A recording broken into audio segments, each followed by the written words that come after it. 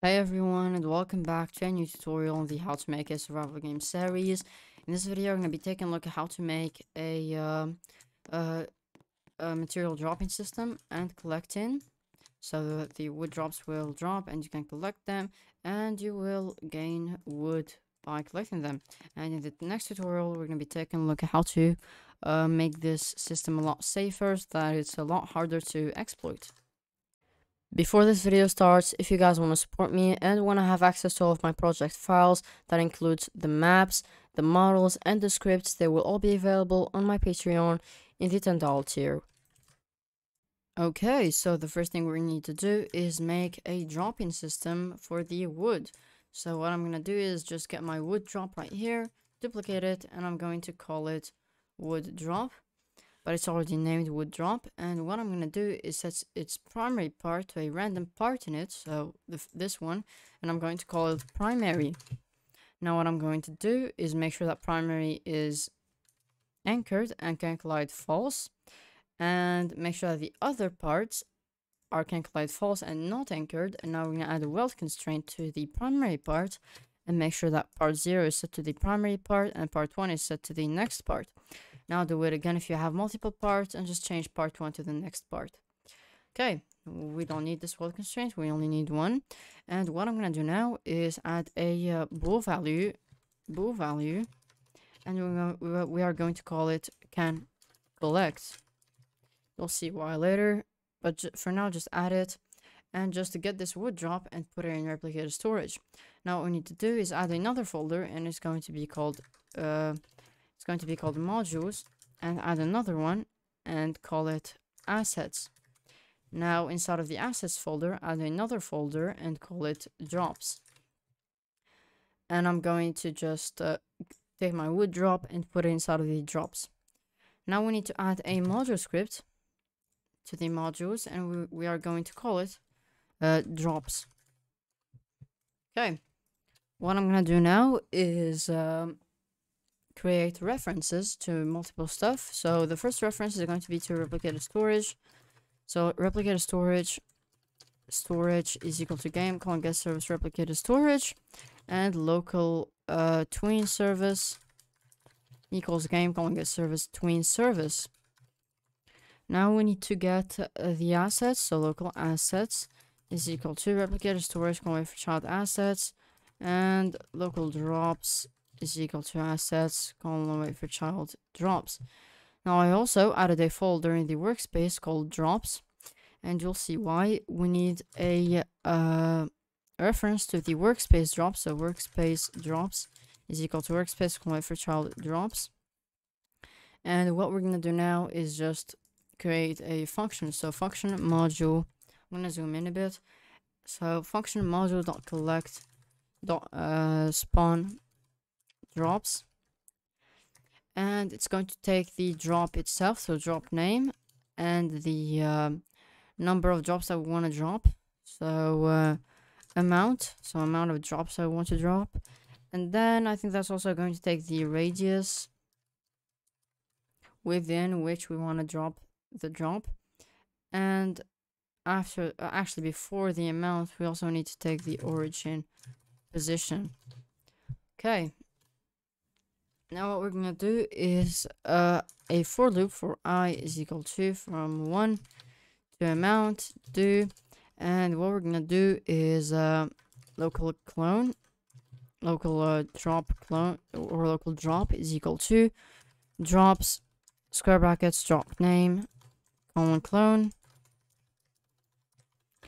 and what we're gonna do is drop dot name is actually no, we don't, drop dot parent, I think drop dot parent is equal to workspace drops, and drop, okay, so local position or random position is equal to origin position plus vector3 dot new, and that's just going to be math dot random from minus radius to radius and 0, and math dot random minus radius to radius again, and that's going to be our random position. Now we need to drop a line and drop colon pivot to, and that's going to take the cframe.new random position multiplied by cframe.angles 0, math.rad minus 120 to 120 comma 0. And what I forgot to do is change this to math.random and add a math.rad in here. And now everything should work just fine. Now what we need to do is task.spawn function, task.wait 2 seconds, job.can collect value is equal to true. Okay. Now what we need to do is run service. We need run service. So local run service equals game get service run service. So run service. Okay, let me just move my chair. A run service dot render steps connect function, and what we're gonna do is for underscore drop in workspace drops get children do local character is equal to player dot character. We need the player, so local player is equal to game dot players dot local player, and player dot character or player dot character added wait. And what we're gonna do is if character then if character then what we're gonna do is check if drop if character dot primary part dot position minus drop dot primary part dot primary part dot position dot magnitude, and we need some brackets, so just add brackets. Dot magnitude is less than 10, so 10 is the collecting range. Then what we're gonna do is okay, so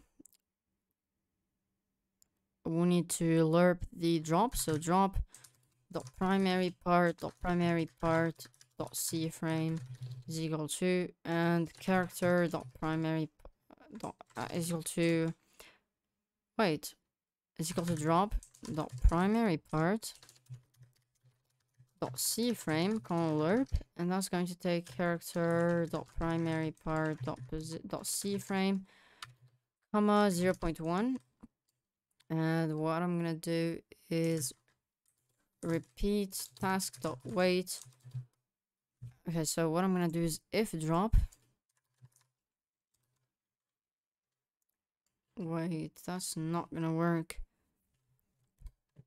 Okay, so what I'm gonna do is okay, so we need a debounce table, so I'm just going to have a table in here called local debounces is equal to an empty table. And what I'm gonna do is check if character, just copy this and just check if it's less than like I don't know, like 2 studs. Then what we're gonna do is if not debounces square brackets v square brackets drop, sorry, then debounces square brackets drop equals true. And what we're gonna do is just collect the drop. So if remote replicator storage dot remote dot, and we'll add a remote event called collect drop. So remote dot collect drop dot confire server, and that's going to take the drop name, so drop dot name and task.wait 3, and debounces square brackets drop is equal to nil. And what we need to do now is just v destroy. So after that we can just destroy v. So v destroy. Okay, so I'm gonna try this out, but we need to enter our raw client script, and we'll add, okay, so I'm just going to do this. Okay, so local drop module is equal to require replicator storage, comma for child asset, comma for child modules, comma for child drops. And what I'm gonna do is just set the damage to 50 so that it drops fast. And what we're gonna do is drops module dot drop module dot spawn drops, and that's going to take the wood drop. So wood drop, comma, origin position will be tree dot primary part dot c dot position, and then the amount, which is going to be 6 or 5, and then the radius, which is going to be 10. Maybe a radius of 7. Now I'm going to play the game and see if this is gonna work.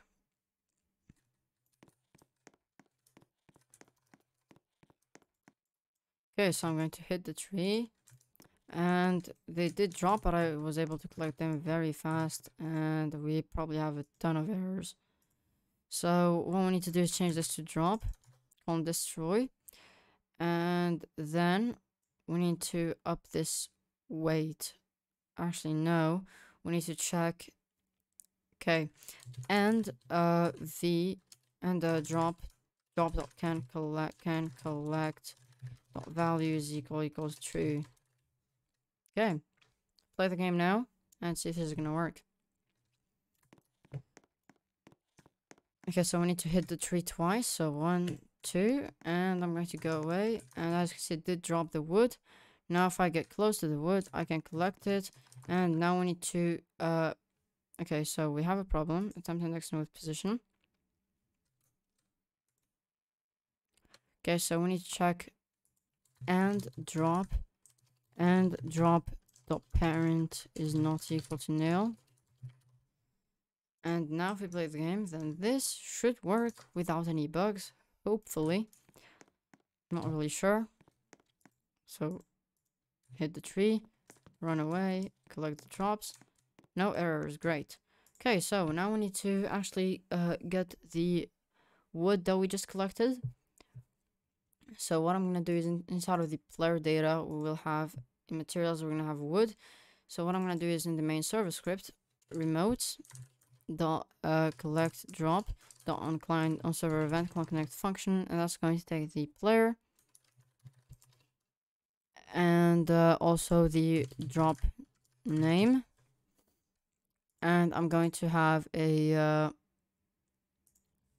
int value inside of here, and I'm going to set it inside of the wood drop. I'm going to have it as no, it should be a string value, and it should be drops, and this should be wood. Okay, so player. Okay, so local drop is equal to replicated storage dot access dot drops find for child drop name, and what I'm gonna do is if drop, then player dot material dot is it called? Okay, so it's called materials dot wood dot value plus equal to 1. And actually no, this should be materials square brackets, and it should be drop dot drops dot value, and this should work. So we should be able to collect wood, so materials wood, and if I go ahead and break this 1, 2 and collect it, +1 wood. Okay, so I got +1 wood. Okay, so in the next tutorial we will be making this a lot more secure, so that exploiters can just exploit this. And yeah, that's going to be it for today's tutorial. If this helped, make sure to subscribe, like the video, share it with your friends, and I'll see you all in the next video. Bye.